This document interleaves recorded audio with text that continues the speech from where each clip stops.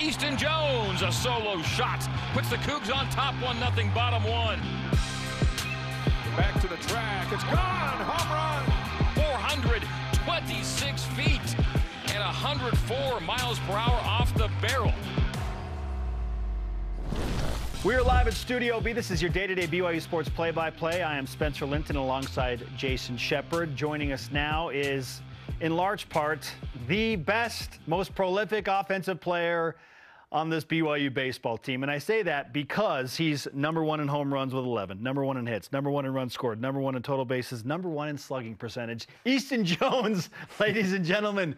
What else have you done, Easton, besides all Will you pick it up a little bit, for crying out loud? How would you explain this season for you with BYU baseball from an individual standpoint? Yeah, it's been fun. Just with all the new coaches and stuff that we have, I look forward to coming to the field every day now and just getting after it with all the guys. So, how would you describe this year so far? Everything was going into the year, all the talk was going into a brand new league and it's Big 12 baseball. You know, now that you've, more than halfway through the season, what has this year been like, personally and for the team? Yeah, I mean, the Big 12, it's a different animal than what we were in before.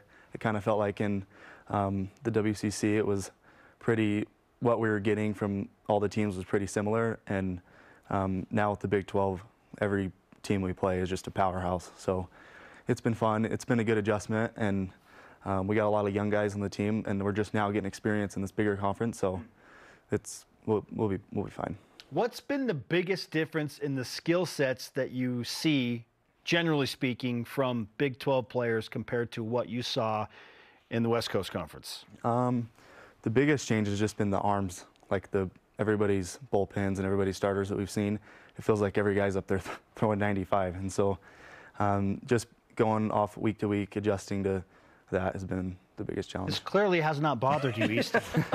95 miles an hour does not bother you. The numbers tell me such. So how have you been able to handle the transition? I mean, I think what Coach Coolball does with this hitters is it's helped a ton. He sets up those machines down in the cages, and they're just throwing wicked stuff at us. And so everything that we're seeing from the arms, I feel like we already see down in the cage, and he tries to make it as game-like as possible. And I think it's helped me a lot, and it's helped our hitters. So. Well, let's stay on that track. And Spencer was going over the numbers. Let's talk about your power numbers. Last year, 3 home runs. This year, you lead the team with 11. You lead the Big 12 Conference with home runs in the Big 12 with 9 in conference play. What do you attribute your power numbers jumping up like they have? I think just over the summer, I've matured a little bit more. Last year, I feel like I was still a baby compared to all the guys out there. And so I went up and played in that summer baseball league up in Canada, and something kind of clicked for me, and I just feel like once I came back, I just started hitting the ball all over the place. So, talk to me about the summer league baseball, because obviously guys have done that for years, and a lot of BYU players have participated in different leagues throughout the last couple of decades. Why is that so important for you guys that get the opportunity to do that, to go play there? The biggest thing for like the position players is just going out there and getting more at bats, because I mean, I went up there and I got 250 at bats, and so I came back in the fall and I just felt like I was prepared and ready. What is the team goal at this point? Because it is an uphill climb. I know you've had some struggles in Big 12 play at home in the last 2 series. There are still games to be played, however. So what is your realistic team goal for the remainder of the season? Our biggest thing is we want to make the conference tournament, of course, and we still feel like we can do that. And we feel like our best baseball is still in front of us, and it feels like whenever school kind of gets out is when we kind of start getting hot, just because we're worrying about less stuff. And so we're gonna make a push here at the end to try to get into the tournament.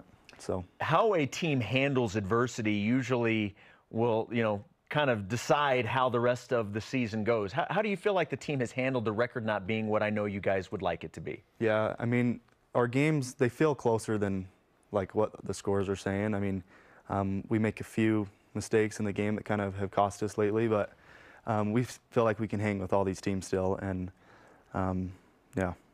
Easton Jones is with us on BYU Sports Nation, the top hitter for the Cougars. And let's go ahead and add some more fun numbers, shall we? You hold the longest hitting streak on the team this season at 12 games. And you've played some nice defense, only one error this season. So maybe that's a little bit overshadowed, but what have you done specifically to work on your defensive game? And how can that maybe translate over to helping some of your other teammates avoid those critical, those terminal errors that have hurt you in the recent past? Yeah, Adam Law has been huge with us infielders.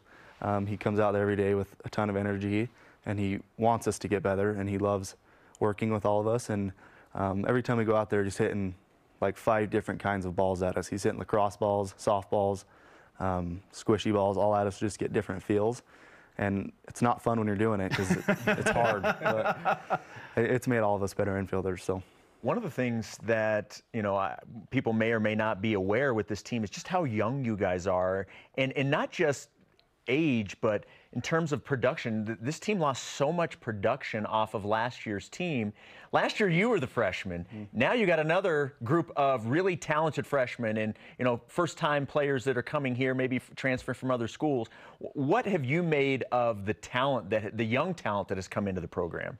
Yeah, I mean, it's hard for us right now because all these guys have so much experience, like all these Big 12 schools that we're playing. And so for us and with our young lineup, with like guys like Deming and Gamble, all those guys leaving last year, it was a little bit of a question mark just because none of us have had all the experience in this big conference. And so just with those young guys going to summer ball and getting all those at-bats is going to be a big time for them. Easton Jones, BYU baseball is on BYU Sports Nation. You turn your attention out of conference tomorrow to another heated rivalry game with the University of Utah. What does that game mean to you and your team, given that it isn't a Big 12 game yet? It will be next year, but still an out-of-conference situation. Yeah, we always love beating Utah. So we were able to go up there last time and beat them, and they're playing good baseball this year, but coming into our park, we don't lose at home normally, and so we'll get them. You're a local kid, you're a Utah County kid. What does that rivalry mean to you, BYU versus Utah? Especially because I'm assuming that there are a lot of players on Utah that you grew up playing with, whether it be high school, whatever the case may be. As a local kid, what does this rivalry mean to you? Yeah, I got a couple high school teammates that are up there playing at Utah, and so it's good to always see them, but we got to beat Utah. Amen. Yeah, amen. It's pretty simple and straightforward. To quote Easton, we got to beat Utah. Yeah. Okay, that it is what it is. Okay, I ask every baseball guest we have, almost like a tradition here for me, at least on this show, about superstitions, because there are so many superstitions tied into the sport. Where do you fall on the spectrum? Do you have superstitions, and if so, what are they? In high school, me and my buddies were super. Like if we did something one day and we won, we'd have to do it the next day. But I've kind of let that go now that I've got to college. But the biggest thing that I think that we look forward to, my kind of group of guys, is the early hitting on the game days on the field. We love going out there and blasting the music and hitting bombs and BP. What's your playlist? What is your playlist like? Well, I live with the Hawaiian kids, so I listen to a lot of reggae. So, yeah. All right, that's what it is. Yeah, I've listened to a lot of reggae just because of him now. Let's go. Listen to reggae, beat Utah. There we go. I like it. We got to beat Utah. Let's give you some BYU Sports Nation karma for the game tomorrow. Good luck against the Utes. Thank you. Thanks.